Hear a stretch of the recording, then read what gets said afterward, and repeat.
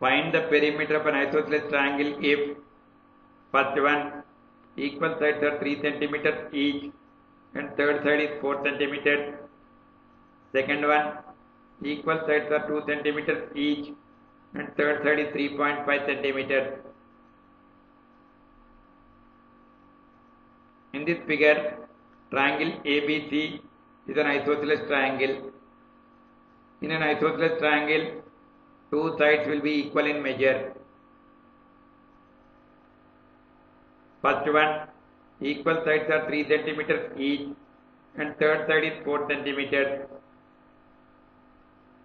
Let us take the equal sides as A and B and third side as C.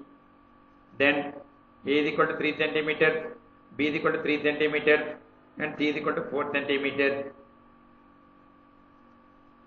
We can find the perimeter of an isosceles triangle using the formula P is equal to sum of the sides, that is equal to A plus B plus C.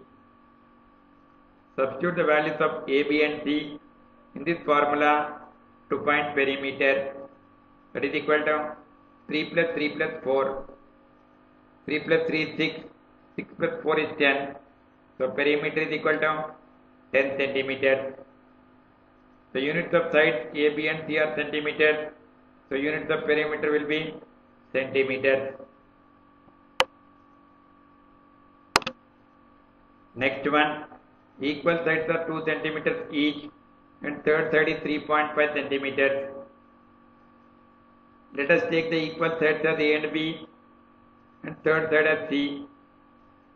Then A is equal to 2 centimeters, B is equal to 2 centimeters and C is equal to 3.5 centimeters.